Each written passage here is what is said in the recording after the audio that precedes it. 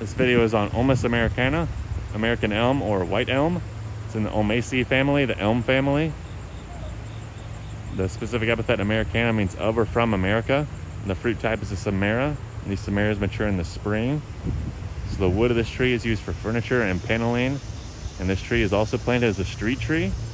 But especially up north, but also here, it's been decimated by Dutch elm disease, that introduced pathogen we talked about with slippery elm. The same disease has impacted American elm as well. So to identify this plant, we'll start with the leaves. The leaves are alternate and simple. And they're mostly elliptical with a longer acuminate tip. And the leaves are doubly serrate, so that means each of these teeth, the larger teeth, has these smaller teeth running alongside them. The bases are asymmetrical, similar to slippery elm, how one side of leaf tissue is higher at the base than the other.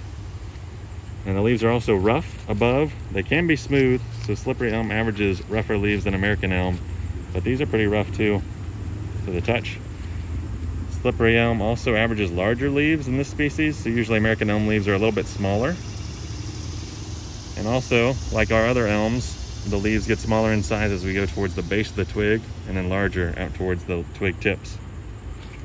So the big way to tell this from slippery elm is if we look at the bark.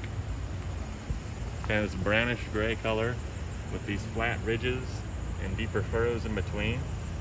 And if you come out here and break off one of these flat ridges, you'll see this really distinctive pattern in the wood. You see how it's got these dark layer and then a white layer and then a dark layer and then another white layer and dark and so on and so forth. So it alternates between these dark and white layers of wood in the bark, and it's hard to show on video, but you can still see it, kind of like a fudge cookie or an Oreo or something like that.